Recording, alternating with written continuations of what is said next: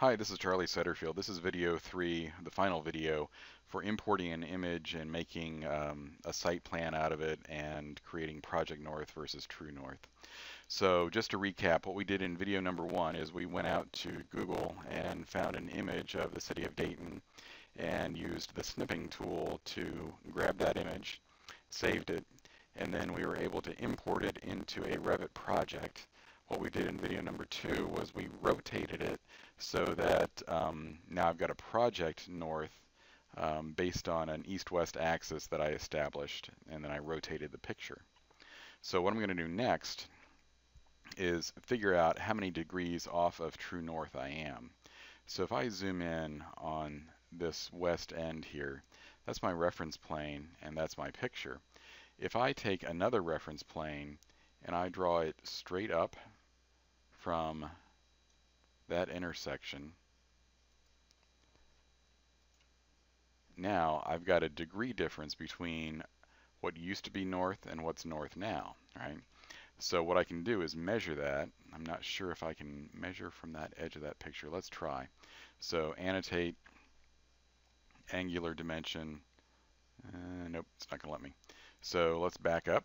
Architecture, reference plane, draw from that intersection out.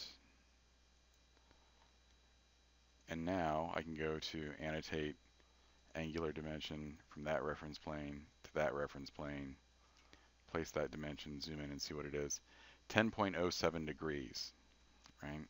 So what I can do is now go and grab that project origin, this little guy down here. Come on, there we go. And notice it's got various values there with it, but one of them is angle to true north. And so what that 10 degrees, that 10.07 degrees that we just found is that angle, right? So I think I want to put it in as a negative number here. So let me try that one first. So negative 10.07. And then if I go into my site plan and click on True North, click Apply, there you go. So now, and notice down here at the bottom, my elevation marks rotated because they're set to Project North. So what I've done is created a True North and a Project North, so I can toggle those back and forth. So Project North means that my top of sheet is my Project North, and everything's 90 degrees from that kind of thing for my drawings.